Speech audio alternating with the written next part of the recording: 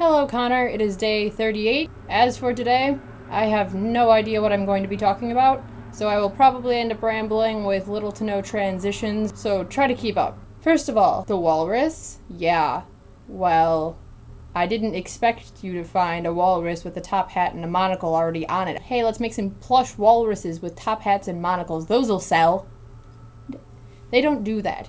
So I expected you to find a stuffed walrus or something that looks like a walrus that you could make look like a walrus or something. Find a tiny top hat and monocle, or make a tiny top hat and monocle, or improvise or something. It is called creative problem solving. I still expect that walrus.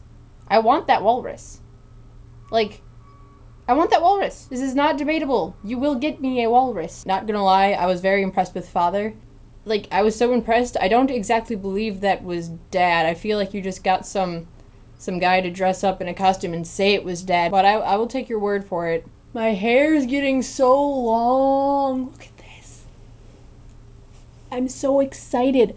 I don't know if you know this, but I'm growing it out again and hopefully cutting it next December right after Christmas. I don't want to cut it as short as it was last time because it was really short. It was like here. I don't like it there. I don't want it any shorter than my shoulders. But yeah, I like my hair long. Oh yeah, back to your video. When you went to interview Mark, Ike, and Brett, I'm like, Connor, that's cheating. Come on. But then they started talking. Yikes. You need some smarter friends or something. Yeah, that was a pretty sad discussion.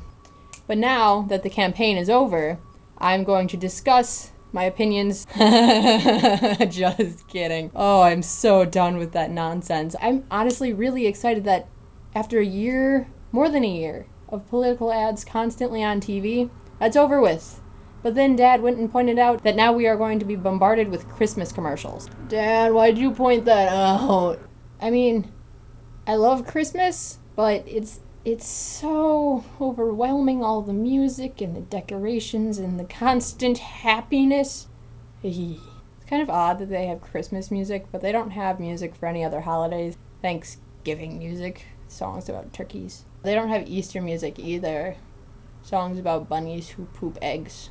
That'd be a little weird. I know how the zombie apocalypse is going to occur. Superstorm Sandy has flooded a very large portion of New York, as I'm sure you know, and will be bringing up millions of sewer rats. So these sewer rats are going to be running around all of New York, and they're going to be carrying ridiculously disgusting diseases, and it is going to spread like a plague and mutate and become a zombie disease, and it is going to spread across the entirety of the United States, and that's how the zombie apocalypse is going to start. And it's just in time for the end of the world. There's like approximately a month and a half for these rats to get people disease-ridden and mutated. Those rats better get on that, because I'm looking for a zombie apocalypse here. Also, in an overtired rage, I found a picture of a monkey that I was convinced looked like an old man that turned into a monkey, and it is from March of 1967. I just kind of took it because I was overtired and I was going insane. So obviously I'm running out of ideas, so you should do me a favor since I did you a favor and compile at least a short list of challenges that I can do over the next few videos. I will see you tomorrow. Bye, Connor.